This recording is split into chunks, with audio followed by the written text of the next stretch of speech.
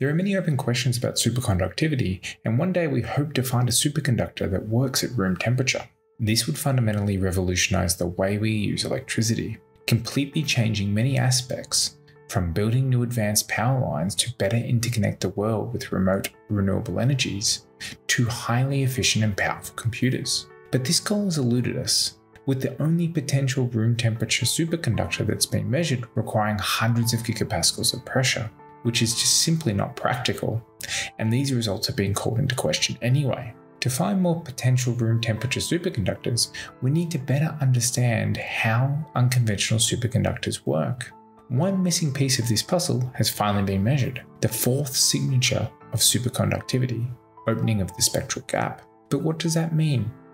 Let's discuss it. Superconductivity is a state of matter in its own right, and it occurs when a metal is cooled down to the point where its electrons band together and form what are called Cooper pairs and condense. In this state, electrons behave as bosons rather than fermions, which stops the electrons interacting with each other and the other atoms in the metal, allowing them to move freely without any resistance. There are two distinct types of superconductor. Type 1 is elements like lead and aluminium, and typically have a very low critical temperature, below 10 Kelvin. Type 2 are made of alloys, for example yttrium barium copper oxide, and typically have a critical temperature that is much higher than a type 1 superconductor. Now when these metals transition to becoming a Bardeen Schrieffer or BCS superconductor, four distinct features are seen. The first is the resistance goes to zero, which is commonly what people think about when they talk about superconductors. The second is that magnetic fields are now repelled from the material, which is referred to as the Meisner effect. This can be used to levitate magnets. The third is that the specific heat changes of the material.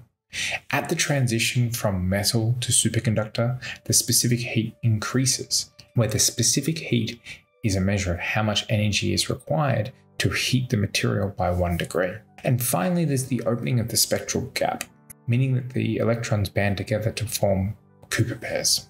Being able to measure these different signatures of superconductivity is very useful for us to be able to understand what's going on in these materials.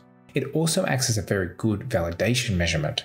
The recent controversy over the room temperature superconductor was based off the fact that people did not believe one of these signatures, where the question was whether the measurement of the reduction in resistance was sufficient to make this claim, among other accusations. For high temperature superconductors, the first three signatures have been measured, but the fourth has remained elusive.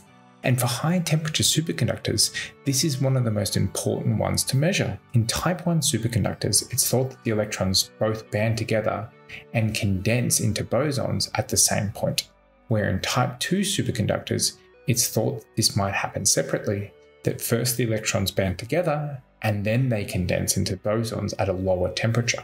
Thus, measuring exactly what the electrons are doing in these systems is very important for our understanding.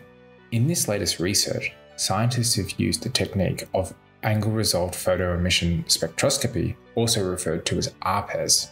This technique uses high-energy photons to excite electrons inside the material, and then measure the emission from these electrons when they lose that energy. By measuring this emission with a high precision, the energy structure of the electrons can be determined. As such, this technique can be used to identify the states of the electrons in the material, which can then be used to measure when the superconducting gap forms. Now, this is not a particularly easy measurement. Stanford professor Zizun Shin, who supervised the project, said this: "This is the climax of 15 years of scientific detective work in trying to understand the electronic structure of these materials, and it provides the missing link for the holistic picture of unconventional superconductivity. We knew these materials should produce distinctive spectroscopic signatures as the paired electrons coalesce into the quantum condensate. The amazing thing is, it took so long to find it. Now that we can measure the spectral gap forming, we can hopefully start to identify new ways to create high-temperature superconductors." Ultimately, ARPES is a very powerful technique, and now that this capability has been demonstrated, we are sure to see a lot of follow-up research on this topic. We will just have to wait and see. If you want to know more about interesting superconductivity, check out this video. Thanks for watching, have fun, and see you next time.